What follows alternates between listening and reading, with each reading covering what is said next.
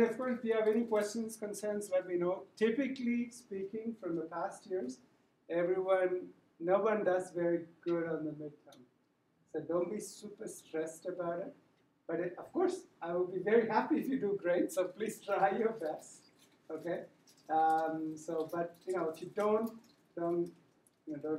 get depressed or anything, because it's only a fraction of the grade. And my goal is for you to understand the concept, not really to penalize you for an exam. I don't really care about exams so much. So just be aware of it. Apratim can, of course, you can reach out to him if you have any specific questions about examples and so on. And he will work out the problems in the class, so make sure you come to the review. Okay, so that will give you a good feeling for it. And it's useful to kind of think that through, because that's kind of what you will try to apply in your project as well. So, do you have a question? Why do people typically not do well in the exam? It's the exam can be a little bit, how do I say it? Tricky? Not direct. Yeah. But, it's what you will think. That's that. Yeah.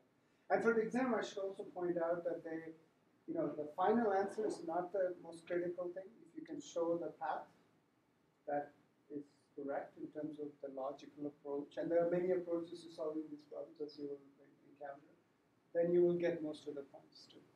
So just be aware of it. And also, I would say most years, no one ever finishes the exam in time. That's my experience. So just be aware of these things. Don't go nuts. Try your best. I'm just giving you some upfront feedback.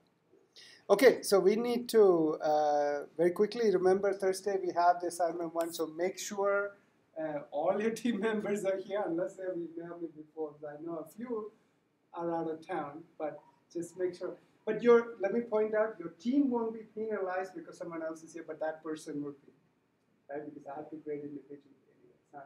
It's a team effort. It's part of the effort. But so make sure you talk to the team members, and I hope you have a meeting with them and trying to kind of work together. Because really, you need to start thinking carefully about it, spending at least a couple hours a week. Because that's how we'll make progress in the rest of the semester. It's important to put in the time, I would say. And if you're having trouble, make sure you email me. I know some of you did. So, and I'll try my best to help. So today, last week we talked about imaging optics. So geometrical optics is a topic of imaging optics, right? How do you form images, like glasses we wear, lenses in your cameras, and things like that. Today we're going to start a topic called non-imaging optics. Okay, and this is a bit of a long lecture, so we're going to divide it into 2 parts, part 1 and 2. Okay? So, but all the notes are already posted, so you can welcome to take a look at it. Yeah. So, are there any questions about the geometrical optics part? Okay, guess not. So you can go. Yes. I don't need that. Yes. Okay, so the key differences between imaging and non-imaging optics. So we'll start with that. So fundamentally speaking, it's relatively simple to understand. So let's think about the review, okay? Because this is what you've seen for the last 2 lectures. In an imaging system, let's think about the optics as a black box, okay? And that's the object. That's an image. Now the image can be real or it can be virtual. I think you also saw some virtual images. In the case of a microscope, for instance, you typically form a virtual image because you want to magnify it like crazy. But generally speaking, we'll talk about real images because for our case, when we're trying to collect some light and so on, we want to have a real image. We want something to be absorbed or unabsorbed or whatever, right? So let's talk about this. So you have an object and an image. Now the key important metric, property of an imaging object is that there is a one-to-one map.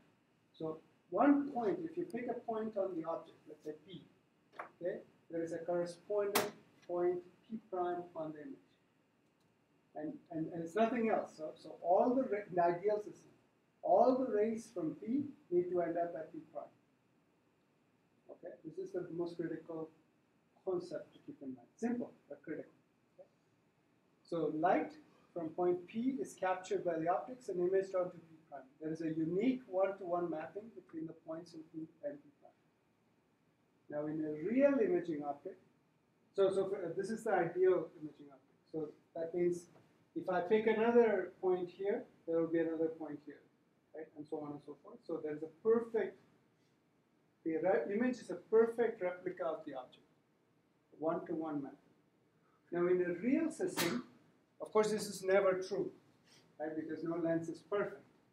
Every lens, what that means is that, of course, the object can have perfect points because that's the object, right? But all the rays from this point may not end up here. It might end up a little bit blurred, right? This is referred to as diffraction blurring and chromatic aberrations and lens aberrations and all the stuff that you saw in your last lecture, conceptually. Okay, so ideal system, real system. But in a real system, let's imagine it's close to one-to-one, not perfect one-to-one, close in a good imaging system. Okay, like the camera in your, the lenses in your phone, for instance. It's a pretty good system. It will do one-to-one. Right? You take a selfie, a point on your nose corresponds to a point on the image. That's the concept. Now, in a non-imaging system, this is no longer true. This can be true, but it generally doesn't have to be true. This is the key. So, in a non-imaging system, you have a light source like the sun, let's say. You have some non-imaging optics, and you have a receiver, let's say a solar cell, okay, or a hot water solar absorber, okay. And there is no one-to-one map. Generally speaking, it's a one-to-many map, or a many-to-one, many-to-many map. Okay, we'll come to that later on. But that's the key idea. So in non-imaging optics, the goal is to create a desired irradiance on the receiver from a given light source. Because you want to do an energy transfer, not information transfer. Okay, just to think about them differently. Image formation is an information transfer. You're forming the information of your face, right, from yourself. Whereas here, we're talking about energy transfer. Quite different. There is no one-to-one mapping of the points of the source to those on the receiver. So again, if I pick a point here, there is no equivalent point here where all the rays from that point ended up. Okay? All the rays from that point can spread out over the entire receiver for all we know. Of course, there are some principles of design that we will talk about.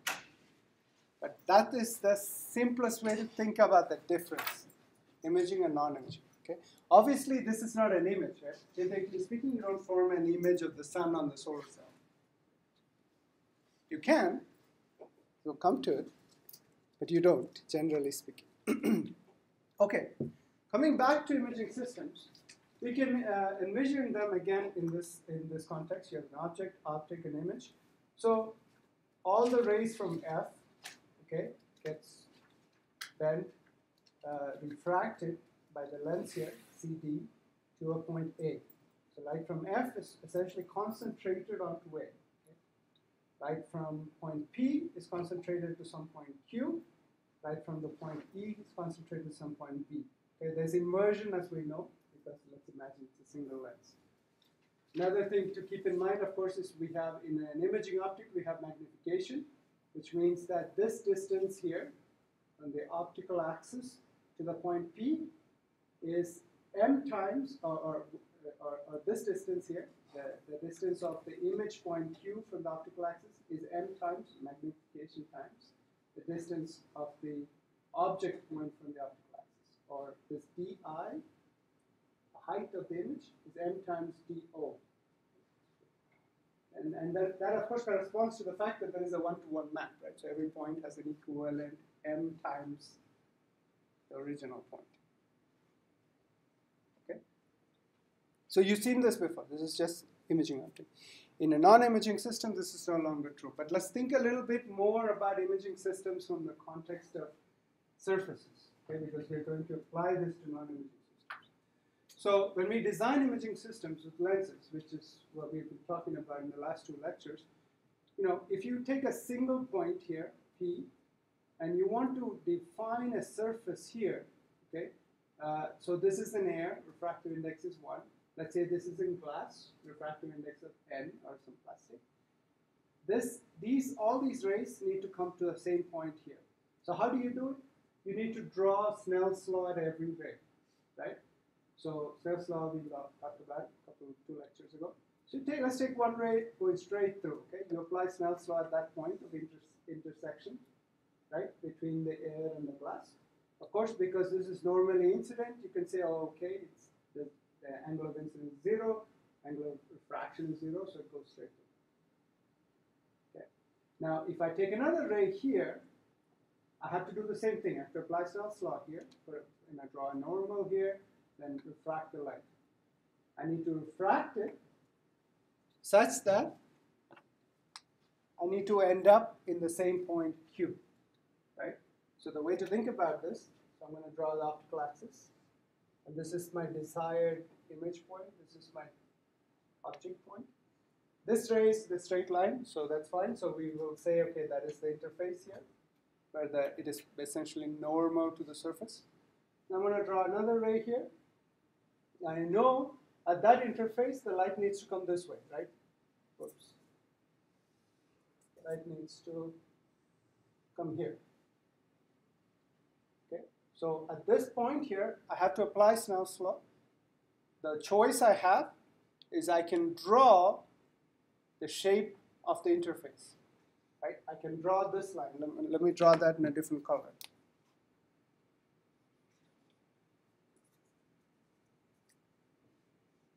Okay.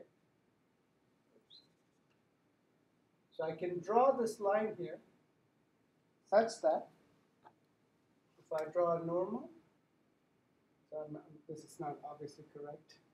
This is the incident angle, that is the refracted angle. Right? What I'm saying is that this line I drew here, I can change that angle. Right? By changing that angle, I can bend this ray differently.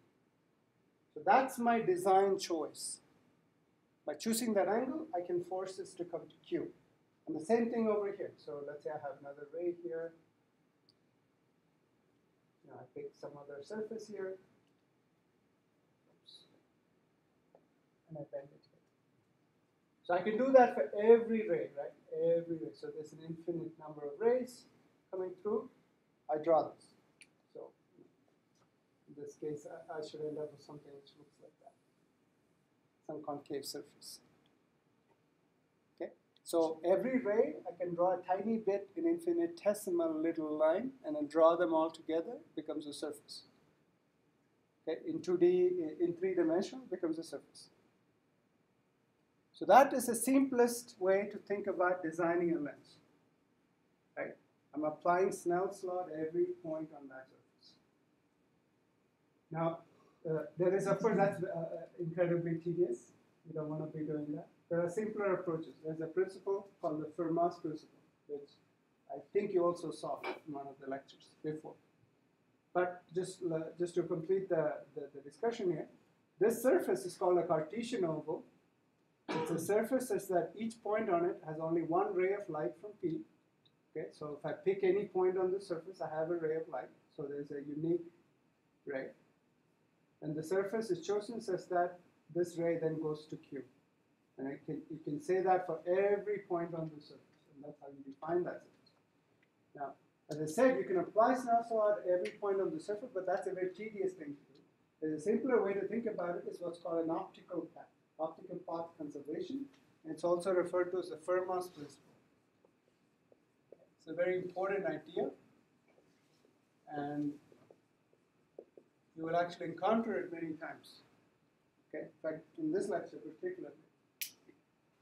It basically says that if you want to form an image of a point, the optical path must be the same for all the rays from the object point to the image point. Now, the optical path is a little bit different than the real path. And the difference comes from the fact that light travels at different speeds in different media. In air, it has the speed of light, right? 3 times 10 to the power of 8 meters per second. If it's in a glass, you have to divide that speed by the refractive index. Right? It slows down. So you account for that. So Fermat's principle, we talk about optical path, but it really means the time of travel. That's why you need to define it, because you will see this later, but the distance divided by the velocity is the time of travel, right? So what I want to do is conserve the time of travel for all the rays. Not so important for you to understand at the moment, but when we talk about optical path, it's really time we're talking about. And this has very important implications in special relativity as well. We want to, of course, deal with that. But it's a very important concept, this idea of Fermat's principle, which can be applied in many, many fields. And what is it? It's very simple. In this picture, very, very simple, right? It's simply you add the distance, the physical distance, d, and you multiply it by the refractive index, 1, right? And you will see why that is, because this L is the physical distance, and this C is really the vacuum velocity of light divided by the refractive index, right? If I slow down, it's slower. If it's in air, n is 1. So if I write this equation one more time, this is L over C times n. Let's call it C naught, because that's the velocity of light in vacuum. It's constant, right? So you can just get rid of it. It's constant. Who cares? Right? So now we end up with this thing. This is exactly Fermat's principle. L times n, or d times n. Right? So that distance multiplied with the refractive index corresponds to the time. Again, it's not so critical that you appreciate the deep insights into this, because it is actually pretty involved. What's important is for us how we apply it. Okay, so let's think a little bit. So, okay, let's follow the ray. So let's follow this ray. It's simple. P to R is d times 1. So that's our d here. R to Q, that's what we want, right, is d1 times n. So d1 times n.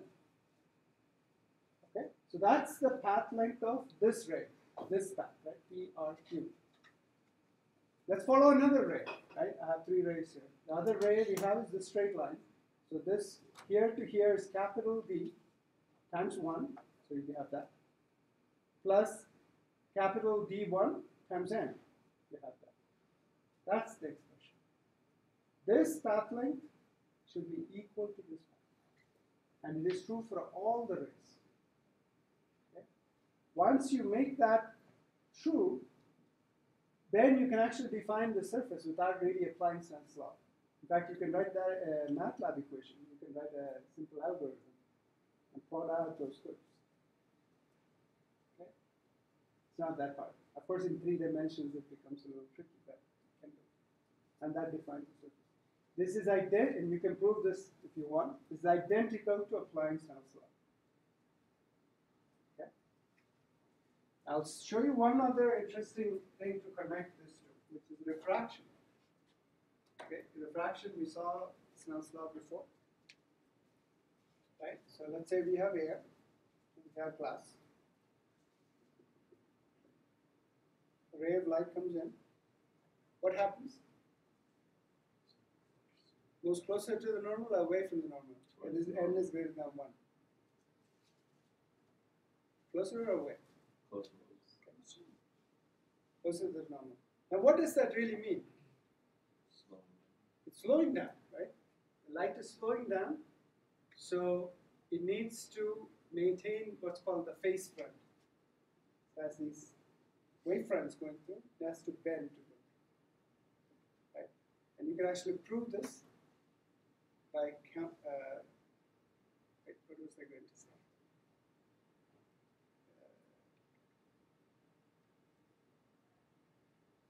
Let me think for a second. I forgot. I lost my train of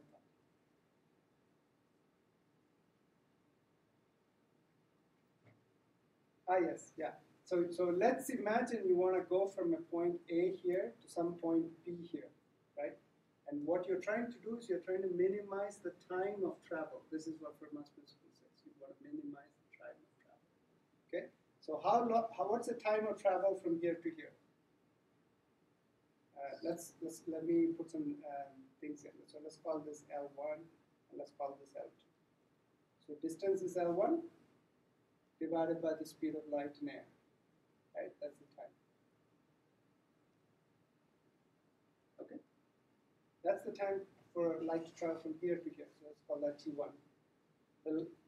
The time to travel from here to here is L2 divided by C naught divided by N.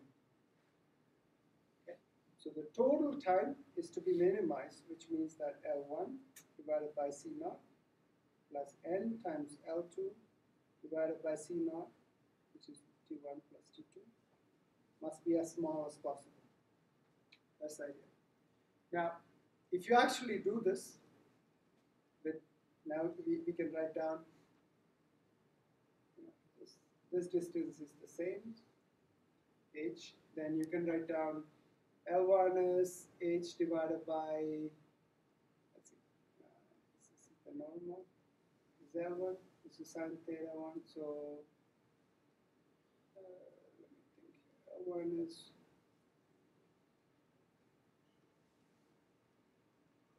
so it'll be h divided by cos of theta I, c naught plus cos theta r over c naught times a. And yeah, maybe I'm messing up some geometry here. It should work out to be Snell's law, basically. Say, I'm not going to try to do it right now, so I waste my time. But anyway, what I meant to say was that if you work out the time it took for light to travel from one point to here, another point to here, and essentially try to minimize that time, which is what Fermat's principle is saying, you will end up with Snell's law. This is what I meant to say. This is the reason why light bends. So this is slower here, so the distance this has to travel has to be smaller, right? For the same phase front. And another way to think about it, the wavelength of the light in this medium is shorter. Remember, we talked about energy and frequency and so on. There are two things that happen. One is the speed of light is related to lambda times the frequency, right? Do you remember this? When we go into some other medium, like glass, let's say C naught, this becomes lambda naught divided by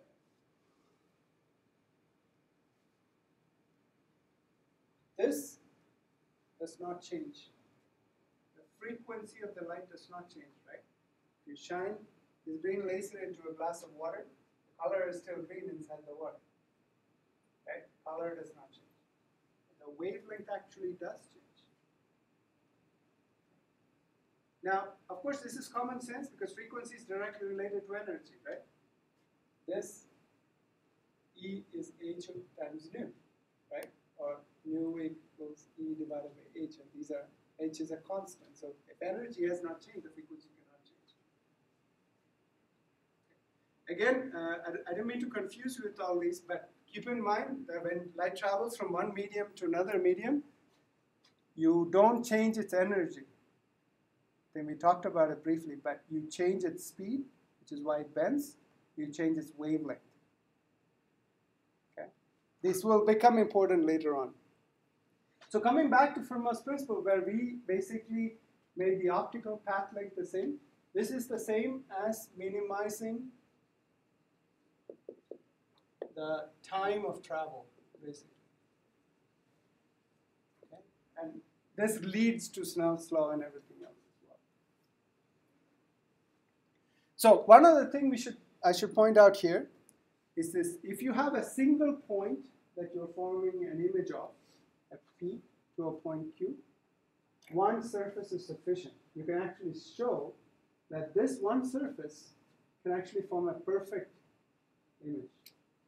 All the rays, what does that mean? Perfect image means that all the rays from P will end up at Q.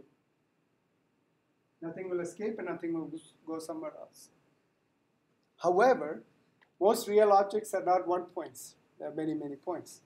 So you need more surfaces. Okay? So this is an example of imaging 2 points. So let's say you have 2 points, F, E and F. Okay? In order to form an image of F, at A and an image of E at B, you need not just this surface, which is our first Cartesian oval, you need another surface. Okay? So in this case, you end up with the convexities. Okay. Again, this is conceptual. I'm not designing the actual lens. But the key point is that to image 2 points, you need at least 2 surfaces. And the 2 surfaces can be designed such that the 2 points are imaged F to A, E to B. Now, the other thing to keep in mind is that if you look at any other point between E and F, okay, let's say that point, nominally, you will have an equivalent point here, right? You will have a one-to-one point there. But in a real imaging system, as I said before, because of aberrations, that's not true anymore. That one point will actually be many points. This will be a little bit blurry. Okay? So with 2 image points, you can still form 2 perfect images, 2 object points, but anything more in between will be blurred. Okay? This is an important concept because we're going to use this for non-imaging shortly. So the other points on the object will not be imaged perfectly. For perfect imaging, one would need infinite surfaces. So if you had a large number of surfaces, you can collect them. Which is another way to think about what is going on in the camera of your phone. If you open up your phone, look at all the cameras, you will see there are like 6, 7, 8 lenses. Why? It's because of this reason. You need more and more surfaces in order to form better images. And of course, because we are human beings, we don't perceive any differences. 6, 7, 8 surfaces is sufficient to form a good enough image. Of course, it also does a lot of post-processing to make it look good to us, to our brain. Okay. So for perfect imaging, one needs infinite surfaces, but we don't need perfect imaging in real life, or perfect control of brightness. You can ignore that. It's not important to us. So, but real lenses, of course, form imperfect images or images with aberration, similar to what you saw in the last lecture. Now, if moving on to non-imaging optics, what we want, of course, is a source, like the sunlight, let's say. Some sort of device, let's call it a lens for now, as a concentrator, and then a receiver. Okay? So, looking at the previous example, where we had a point E forming an image B, point F forming an image A, you can think about them as the edge points of the source, right? The edges of the source. E and F are the extreme points of the source.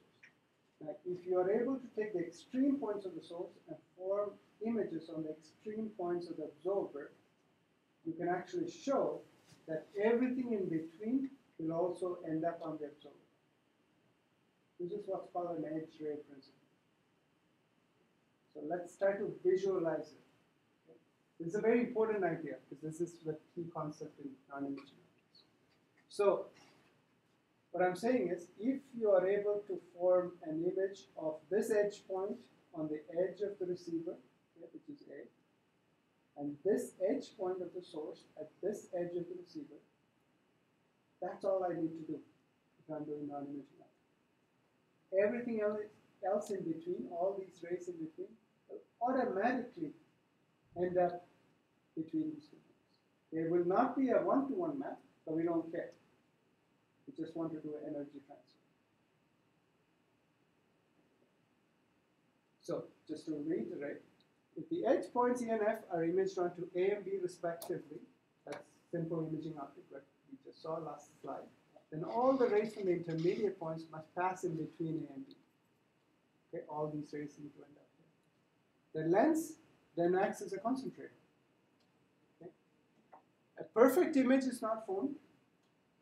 Right? Only these 2 points are perfect, but in between, they're all blurred. But that still acts as a concentrator. There is no one-to-one correspondence between the points on the object and those on the receiver. This is, of course, a simpler design problem because you only need to consider 2 points still. Right? The edge points. So, of course, you don't use the lens as a concentrator for a variety of reasons. It's not very efficient, but we'll come to that. Now, we are interested in the sun primarily, which means it's very, very large and it's very, very far away. Okay? When we think about large things really far away, instead of edge points, we talk about edge rays. because light from the sun is more or less direct. Okay? They are parallel rays of light. So one edge of the sun essentially emits these rays. Okay? Another edge of the sun emits these rays. All parallel to each other but different angles, just because they're far away. That's another simpler way to think about it. So these parallel rays, you want to form an image at this edge point. And these parallel rays, or these are called edge rays, will form an image at this point. Okay? And we define what's called angular extent of the sun. And we'll talk more and more about this because when we design non-imaging optics, we have to define what's called an acceptance angle. How large of an angle can you actually collect the light from? So this is a simple example. Parallel rays D1 are focused onto A. Parallel rays D2 are focused onto B. All rays in between, these two angles, these two extreme angles, will end up in between A and B, that need not be focused points. So again, these rays end up here, but if I have slightly shallower rays, they will end up somewhere in between. That's all this is saying. This is the edge ray principle, just like before, but in angle space, talking in angles. This will become more real in a real application when we talk about the compound parabolic conjugate. So first, let's take 30 seconds or so to just think about what we have talked so far and see if there are any questions. So just to summarize, before we jump into this, we talked about what an imaging optic is, which is a lens, right, from the one-to-one map. And the difference in a non-imaging optic is that its job is not a one-to-one map. Typically a one-to-many map or a many-to-many map. Okay. Information versus energy. And then we talked about the most fundamental principle in non-imaging optics, which is the edge ray principle. Okay. Just to reiterate, all it says is that if I'm able to form images of the two edge points of my source, or the two extreme rays from the source, then everything else in between will automatically end up at my receiver. Okay. So I only really need to consider the edge rays, which is what we will do. Okay. So it's not like designing a conventional lens, right? So if you're trying to design a lens like this, the ones you're wearing, right? You want to ensure that the rays that come in from weird angles still end up forming a good image on my retina.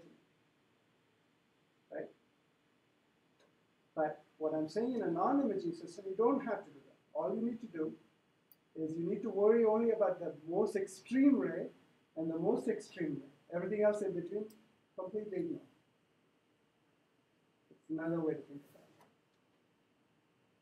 it. Okay? And it is fundamentally different, right? And this principle is applicable for all applications in your projects. Daylighting to water desalination to solar concentration.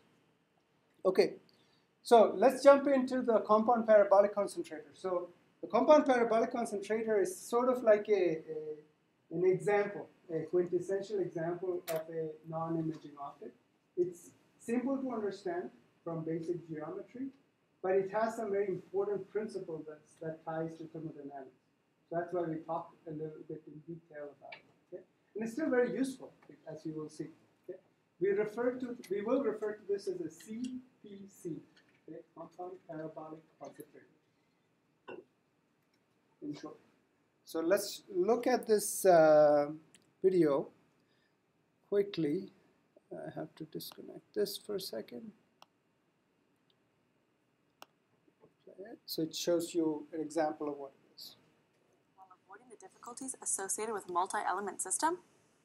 If so, okay.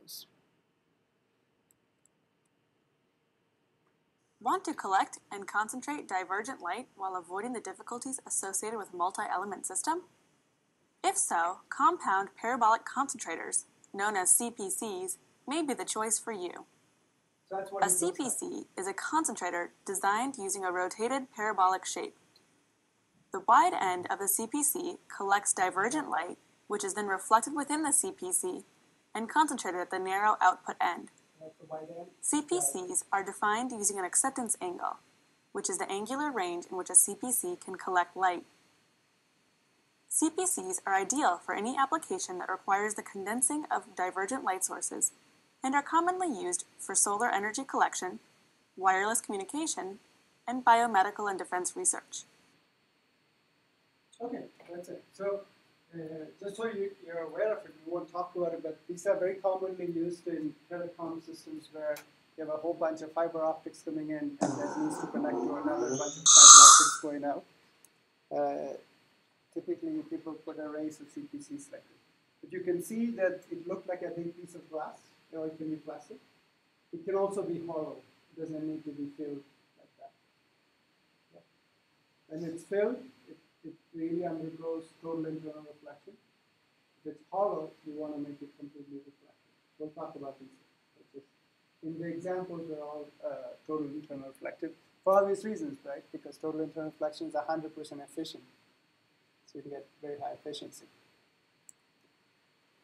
Okay, so in order to understand what a CPC is, we'll start with the simplest possible design problem. Okay, so imagine we have a radiation source, okay, of rays coming in.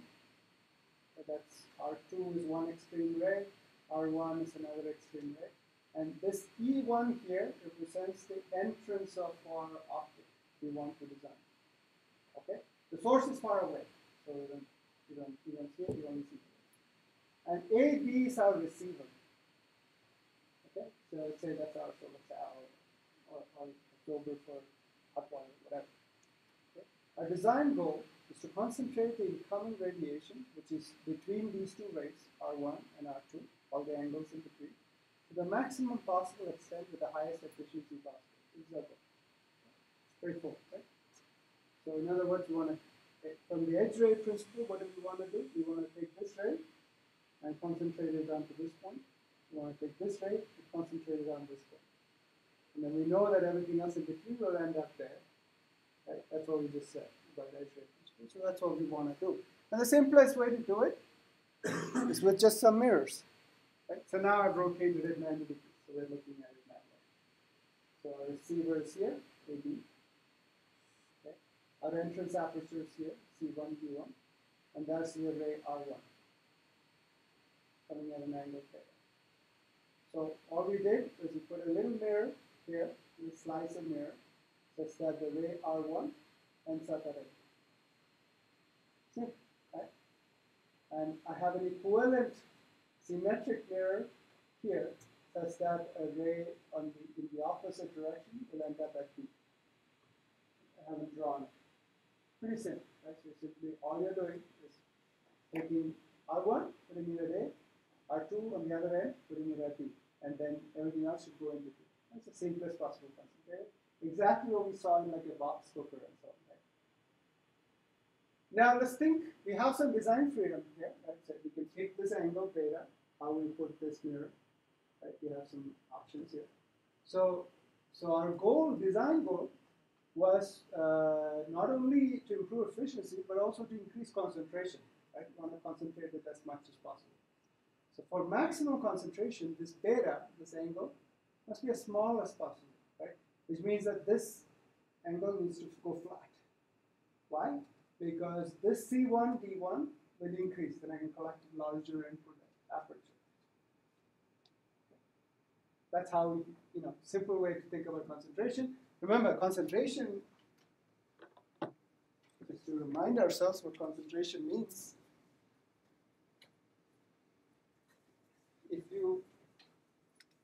And this is important because it will get complicated later on. So let's imagine we have some optical element. The concentration means that this is the input aperture, and this is the output aperture.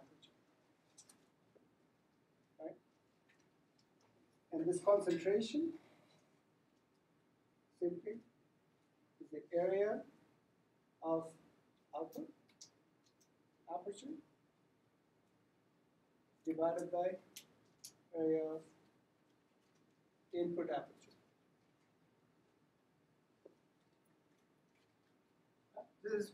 People also refer to this as geometric concentration.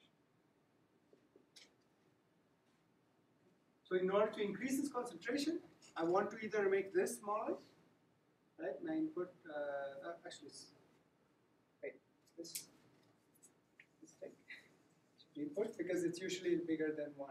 It depends upon how you talk about this, but output goes in the bottom. So you can either make the output smaller, or you can make the input bigger, right? To increase this ratio. So here, what that means is that you want to make the entrance aperture C1, D1 must be as large as possible. Let's say our receiver size is fixed, okay? It's whatever solar panel we buy, or solar cooker that we design. So only thing we can try to do is increase that size, C1, D1, to increase the concentration. But if we naively simply take this mirror and bend this down, can you tell me what happens? Actually, this is a good question. It's applying the law of reflection. I want everyone to think about it, and you can discuss. Let's say 30 seconds or so. What was the question? Which one? Yeah, I'll tell you the question again, but I'm going to ask you a question. So I have this particular situation here, okay? Imagine what happens if beta decreased, because that's what I want to do. I want to increase the entrance aperture, right? And the way to increase the entrance aperture is to bend this down a little bit. What happens? Don't shout the answer, just discuss. Simply apply law of reflection, that's all.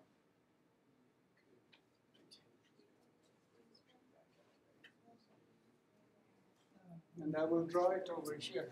Oh. While we do that, Well,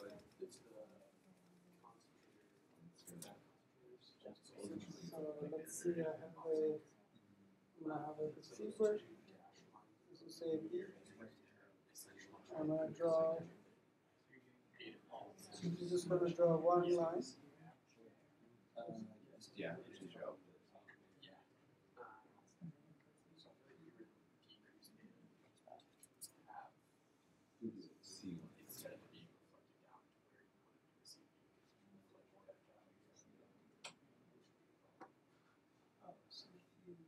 So the question I'm asking is, what happens if I do that, right? Can you see? That's what I'm trying to do. Yeah, so can you? Well, you know, if you're like me, who can't, it's not easy for me to visualize these things. You draw, right? You draw it. So if I bend this down, you draw. My normal here, what happened? I reduce my angle of incidence. Yeah? So that means my angle of reflection also has to reduce. I love reflection, no? So I have to draw.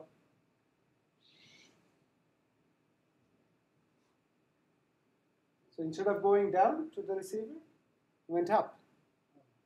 What does that mean? I lost that energy. Okay? That's important because this is, for example, when we think about acceptance, this is exactly what acceptance is. Okay? So this system has an acceptance angle defined by this theta. This system has an acceptance angle that's smaller than that. Okay, that's what that's telling you. We'll come back to that, but that's the way to think about it. So, which is what's shown here. Okay, so my bad drawing of this beta is too small. The light reflects off. It might hit the other mirror and leaves the system. So you lost it. If beta is too small, the edge ray R1 will miss the receiver. So then let's think. Take another 30 seconds. Let's see. What would you do to avoid this problem, and you still want to increase the aperture? Yeah, if you've read the lecture notes, you know the answer. So you didn't see it. Okay, that's very good if you did. But let's think. Everyone think about 30 seconds. It's a good design problem, no? Simple, common sense. What would you do? I wouldn't say it's simple. I mean, it's not obvious.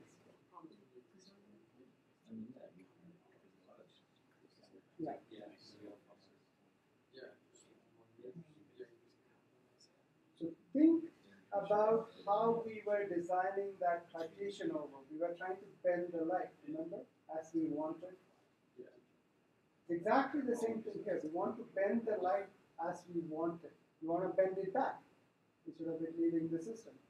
But here, instead of refraction, we're going to do reflection. Right? So, one thing I can do is instead of bending this, I can add a mirror on top at a different angle such that the rays actually goes this way. Okay? This is not an obvious solution. So if it didn't apply, come to you, it's okay. It didn't come to me either when I first learned this. Okay? So you would essentially, so that was the original mirror. You add another mirror at a slightly smaller angle, beta 2. Actually, larger angle size needs to stand up. Beta 2. So here, now this ray, these two rays are parallel to each other, so that's still the edge rays, right? We haven't changed the angle.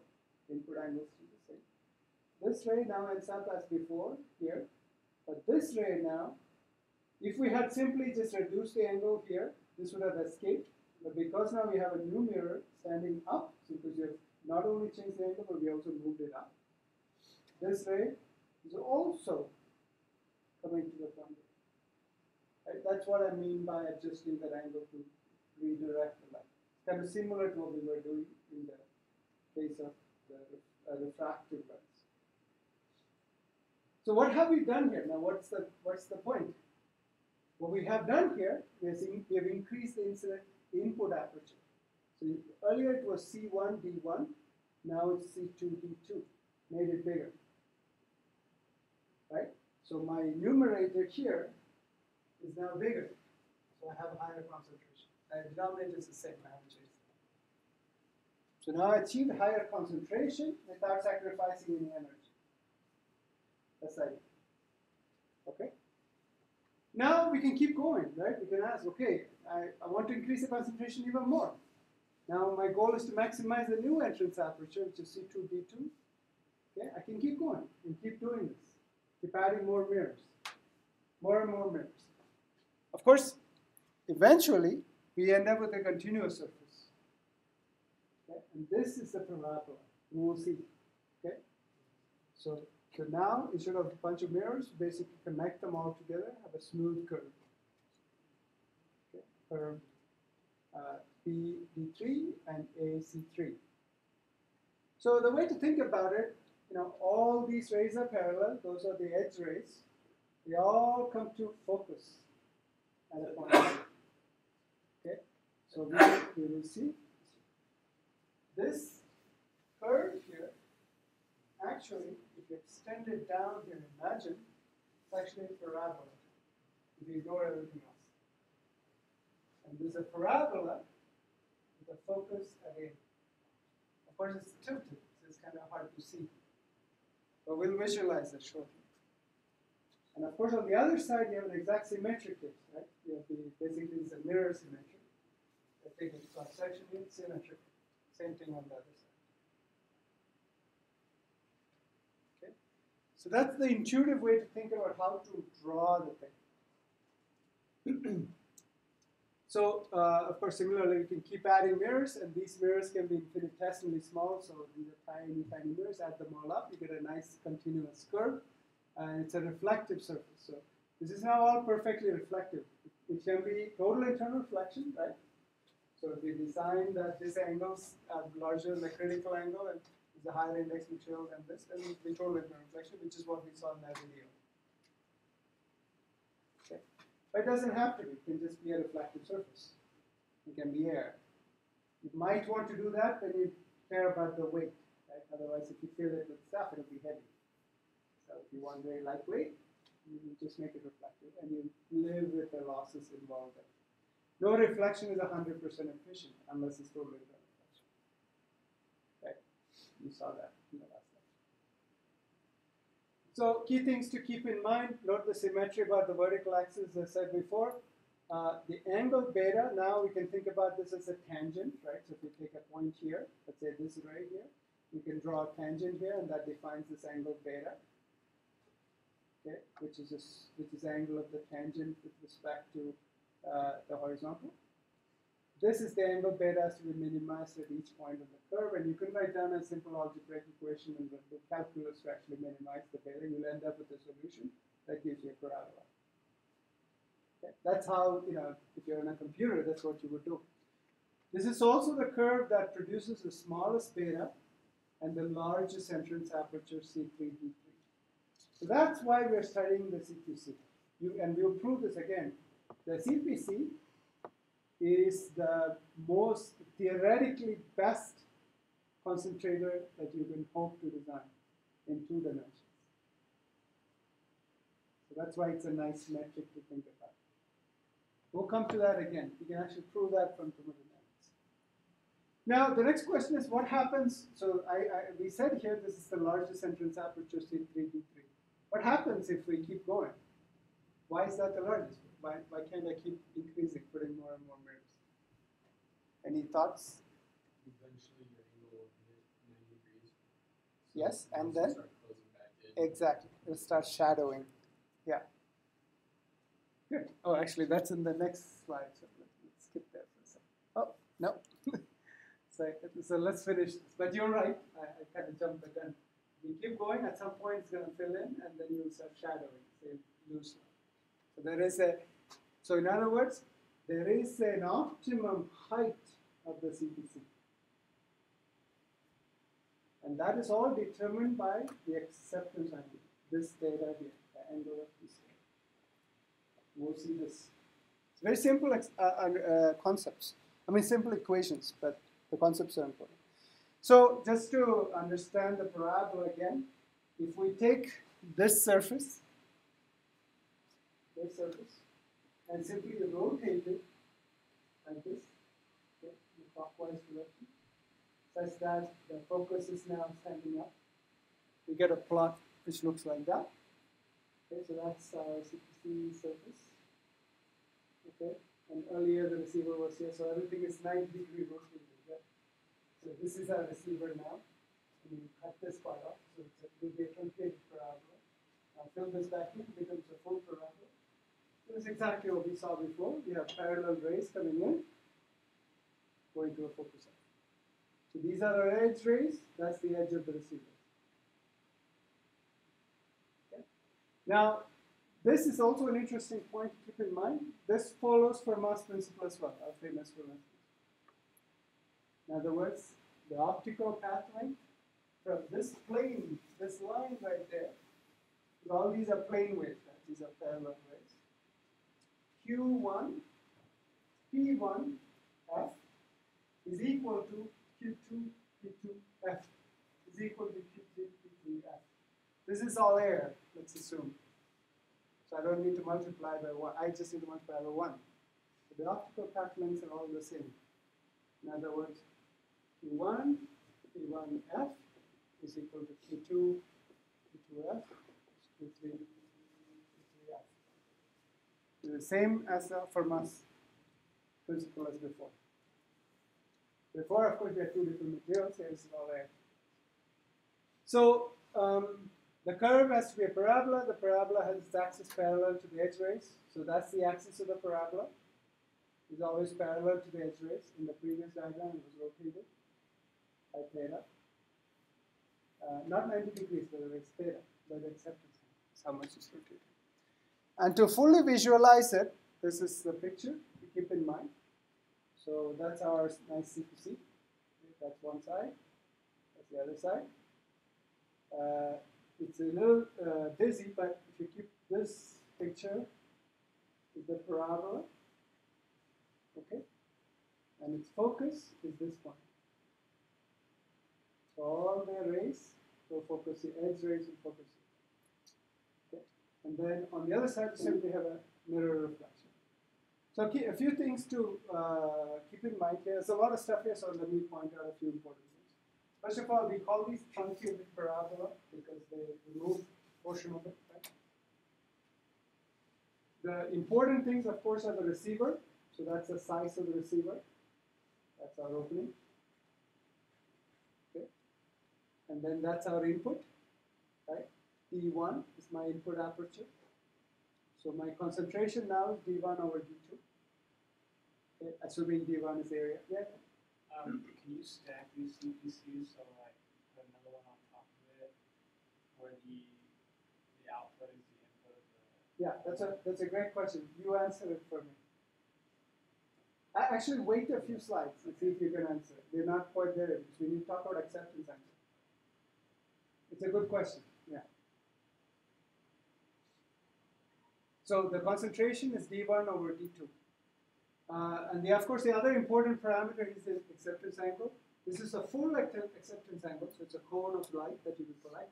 Generally speaking, we talk about the half angle. Okay, that's the edge ray, right? Right there. Straight through ends up there. Okay. And all the other parallel rays, if I come this way, will reflect off and end up here. Right? And the same thing happens on this direction. I have another edge ray which ends up here. But another parallel ray reflects off. One thing to keep in mind is what happens to the light once it gets out. The angles are all jumbled up. Right?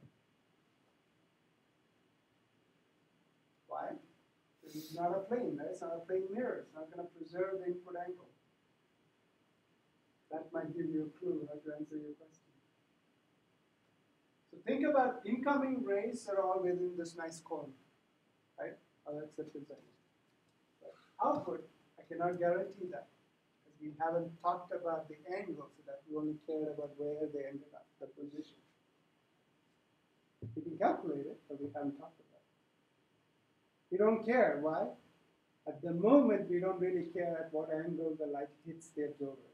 In a solar cell, that's not true. We do care, but at the moment, we are not caring. Okay, so this picture is sort of important and it will take you a little bit of time to kind of digest it. So spend some time looking at it, thinking about it. Not complicated, but it's a little bit visualization. So this was what I had asked before. If we keep extending the parabolae, they curve inward and the entrance apertures decrease. So C4D4 is actually less than CP and shadowing over. So some of these light rays will be blocked, right? So that's easy. So the edge ray principle here, just to reiterate so we understand the design principle, is the following. The light rays coming from the edges of the source must be deflected onto the edges of the receiver. Okay? This is the basic design principle of non-imaging concentrators. And we know from before that all the rays in between will simply end up on the receiver in between somewhere. We don't care where, somewhere. So that's the edge ray with an incoming angle of theta. It will end up at the edge of the receiver. This angle is theta. Okay, so that's the acceptance at half angle of the CPC. If I come in with an angle less than theta, which means it's within the acceptance cone, I will bounce off and end up at the receiver, like we said before. But if I come in with an angle greater than theta, then funny things can happen. It will bounce off, but eventually it will leave the system. Of course, these diagrams just drawn schematically. But the idea is that it will not end up at the receiver. So this is the definition of the acceptance angle. Within theta, everything ends up at the receiver. Outside theta, nothing ends up at the receiver. It's the ideal CPC. Okay, nothing is ideal, of course. So all rays entering the CPC with input angle less than theta are trapped and end up at the receiver, but all rays entering the CPC with input angle greater than theta are lost. So now you can kind of think about what might happen if I put another CPC under here. Depends on the output angle coming up. That's just, we don't know what that is. So we can calculate it. I mean, people don't calculate it because they don't care about it, but you can calculate it. So whatever is within the acceptance angle of the bottom CPC will be correct. So if you can try to match the design, yes, you could make them all matched. But what you will notice is that you cannot increase concentration. You cannot increase the to geometric concentration without losing energy. Because this CPC gives you the best possible. That comes from thermodynamics.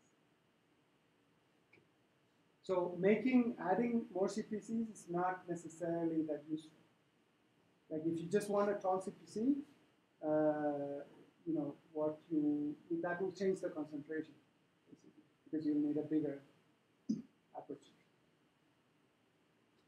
Now, if you just want to pipe light, like in a daylighting situation, you would do a fiber, right? Because you don't particularly care. But you might have a CPC at the end of the fiber to collect as much light as possible, for instance. And that was an example of the video that we showed a couple of weeks ago. A light pipe is different than a light concentrator. Think, right? Light pipe is like a fiber. Concentrator is not only transferring, but also concentrating. That's the difference. It's a good question. So the acceptance of a CPC is simply the power or the number of rays reaching the receiver, or accepted rays, divided by the number of rays entering the CPC. And as we saw before, it's 100% if it's between minus theta and theta, which is the acceptance cone, or it's 0 if it's outside that. Theta is the half acceptance. So this is the ideal case. So if I were to draw the diagram of an acceptance, so this would be called acceptance. Kind of like an efficiency, and this is theta. And this is my, let's say, half acceptance angle. It will be 100% here, and then drop to 0, right? Ideal CPC. In a real CPC, what you actually see is something like that. It also depends on whether it's 2D, 3D, and so on, because once you get to 3D, it gets much more complicated, right? All those rays can have very funny angles. You lose symmetry. What would happen if you put like a lens on top instead of having like a mirror to kind of bend the light in? Would that help? Instead of a mirror? So you know you said if you put too many, you go past 90. What if you put a lens to help bend the light in? Yes, you can, but remember the lens itself will restrict the acceptance angle. Right?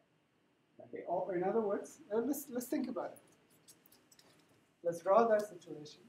I haven't thought about it, but so imagine this, you see, and you want to put a lens in front of it. Let's say a big lens. And what you're saying is that you want to form an image here, because the lens is to form an image. Is that what you would do? Oh, you said you could do energy too with it, right? Yeah, but a lens will form an image. Okay. Right? So let's say you form the image here. Then the question really is, what is the angle of the rays coming out of that image? Right? Because the CPC doesn't care. It's whatever the acceptance angle is, it will collect it. If it's outside, it won't collect it. So the lens, unfortunately, because if you imagine the sun is far away, what will it do? Right? It will take all the rays which are parallel, focus it to a point here, right? And there's a small angular extent for the sun, right? Something like half a degree. Let's have a small bend here, and small bend here. So we'll form a tiny little image of the sun, focus of the sun, right? Because the sun is far away. But that's not utilizing the aperture of the CPC. You put everything here, but your aperture is this big, so you don't have any light out. Okay. So there's no reason to do it. You might as well just get rid of it and collect it. You see what I'm saying? Now there might be other configurations where you may want to control the angular extent coming out. I don't know. Yeah, it's possible. I haven't seen any application like that. Not to discourage it. Certainly think. It's good to think all possibilities.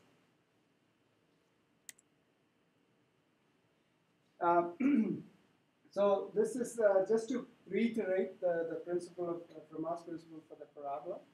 So we saw the parabola, as I wrote down before, AC plus CF should be equal to PD plus DF. Okay? So that's our Fermat's principle. Now we're going to apply this to the CPC. This is an important concept, so let's try to go through it carefully. For the CPC, we have this edge right here, E, D, A. Okay, and then there's another ray CBA. So I'm going to think that this ray here is going to hit this edge of this surface and reflect straight across. But that's a marginal case, right? Just barely above the receiver. That's still a valid case. What Fermat's principle says is, and also from the parabola, this condition up here, is that if I measure the optical path of this ray and this ray, it should be the same. Right? Remember, this is a parabola with the focus A, which is the same as this, right? So this ray is similar to this ray is similar to this ray, so we're just adding up the optical pathways. It will give us a very important result, so let's try to do it carefully. This angle is there. So we can say ED plus DA should be equal to CB plus DA. Okay, so I'm writing here CB plus A2. So let's say CB plus A2, which is this aperture here, should be equal to ED plus DA. So that's DA.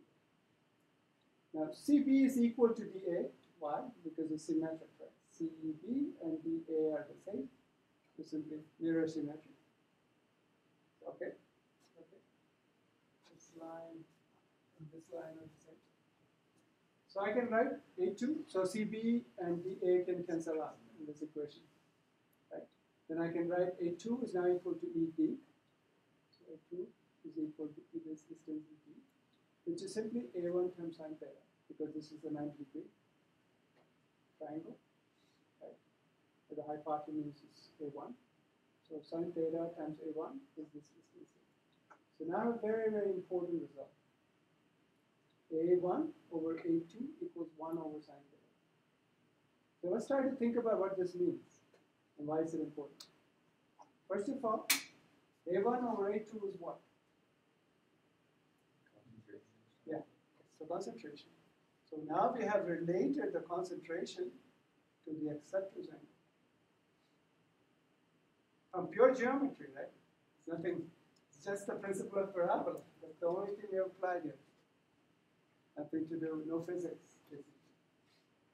My concentration is inversely proportional to sine of the acceptance angle. It's a very, very important result. Let's think about that for a second.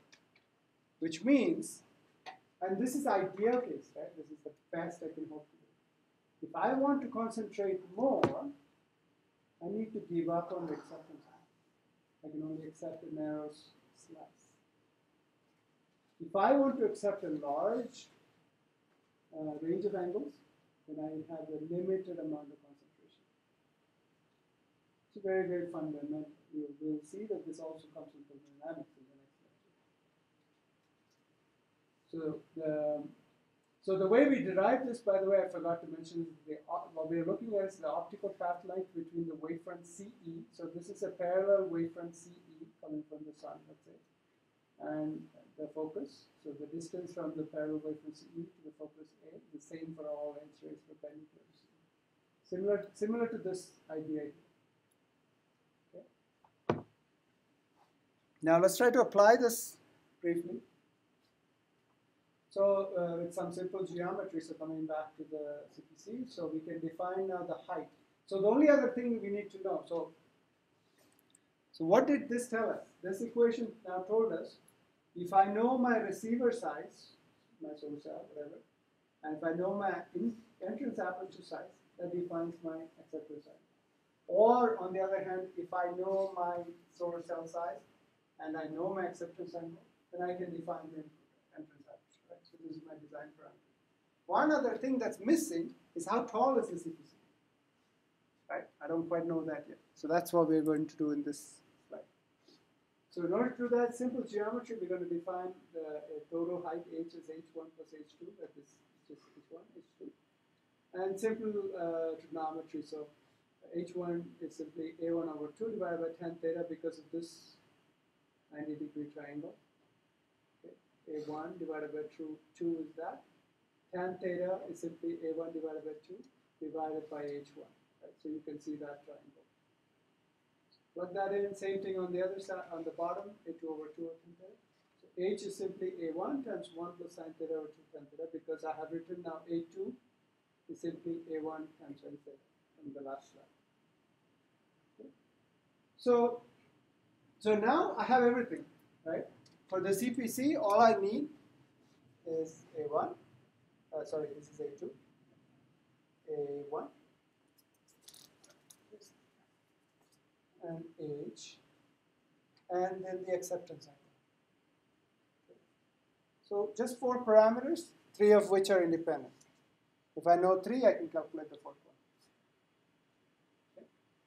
So a couple of things in mind, as we know, A1 over A2 is the concentration is 1 over sin theta, right?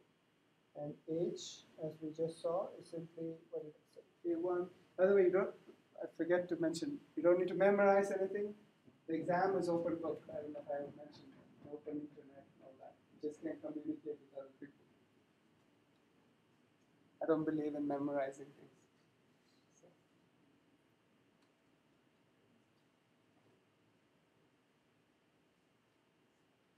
So anyway, the important thing to keep in mind here is that if I want, let's think about the dependencies a little bit. If I want to increase my acceptance angle, okay, I want to increase theta. Let me think. This should go down. This is wrong. I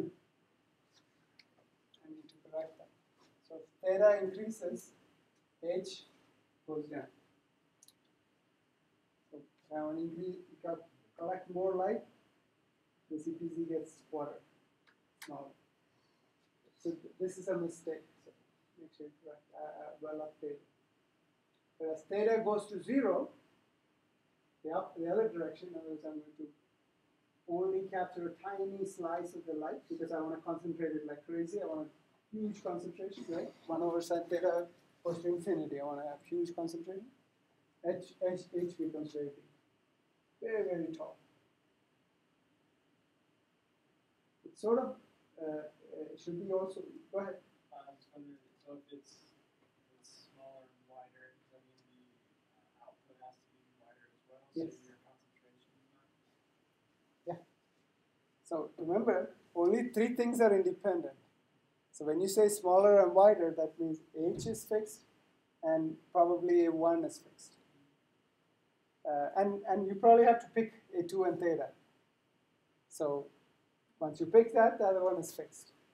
What I'm trying to say is that generally speaking, you don't care about what these things are unless you have some form factor limitations. Typically, you are trying to do some acceptance angle. Someone gives you, okay, I want to accept 30 degrees, right?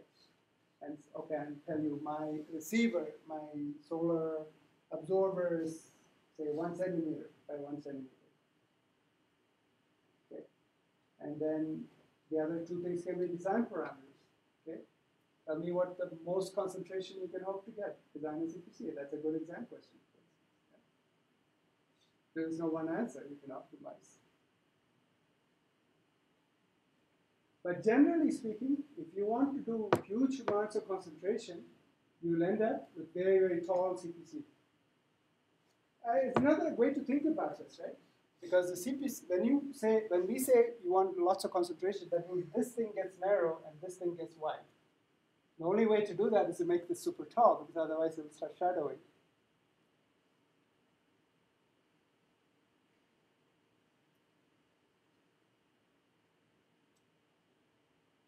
Of course, that also means you're only collecting a tiny slice of the light. Yeah, only the parallel rays. Acceptance angle is very small. And the opposite is also true.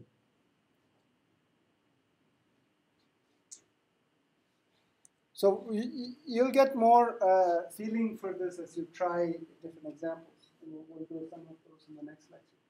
CPC is an ideal concentrator in 2 dimensions. But once you go to 3 dimensions, then you have kind of many choices, right? You can do a CPC which looks like intersection of 2x and y CPCs. phi can be simply a parabola or theta. You can actually show that both of them are not ideal in 3 dimensions. It's close enough. In 3D, it can be shown that some of the skew rays refer to light coming in at weird angles, right? Because in 3 dimensions, you can have light coming at weird angles that breaks the symmetry, right? There's no longer any symmetry there. Some of the skew rays within the acceptance angle are lost, and some outside rays can get in, which is why I had that plot before, where you had this. This is the ideal case, but in a real case, you end up with something like that. So some of these are lost, some of these come in. So in a real system, when you want to do this, people do use computers to optimize these things. So we'll stop here. I just want to remind a few things. So presentation 1 instructions. So it's due on Thursday. You can submit to me a PowerPoint, a PDF, or something like that. It's fine for you. But of course, you have to present it in class. So it's roughly 10 minutes, 5 minutes Q&A. So this is the first part, literature review, discuss pros, cons between existing technology solutions, identify the main problems. That's the assignment 1. And I'm just giving you assignment 2 instructions now. I know it's a little bit early, but that time flies. So it's due October 18th, right after fall break. So start thinking about it. For assignment 2, what we're really interested in is your brainstorming. So really, you got to do a brainstorming session. Think about all the potential solutions. Could be crazy, be creative for the problems that you've identified here, but be aware of physics, of course. And I'd like you to pick your top idea. It can be more than one, let's say, and describe it in a bit more detail. And that means you might want to do a little bit of analysis, explain why this is novel, what is the problem you're trying to solve, go into a little more detail. And finally, present some preliminary calculations, which could be ray tracing using the computer, can be just hand calculations. If you want to do simulations, perfectly fine, but you don't have to. Be as quantitative as you can, but you can leave the detailed technical analysis for the next assignment. But it's good to build up the foundation here, because otherwise you'll end up with a lot more work in the next one. Okay, so I'm just giving you, I'll try to give the instructions at least a month ahead of time, so have time to think about this. What question? No, sorry. Yeah. That's fine. So if you have any questions, feel free to email me. I'm fairly good about responding quickly, but even if I'm not around. I'm traveling a lot, so I apologize. But usually in different time zones, so if I don't get back to you right away, that's the reason. Okay, I'll stop here. Thanks and good luck. I'm very excited to see your presentations. Usually, that's my favorite part. That you will come up with creative ideas. I hope.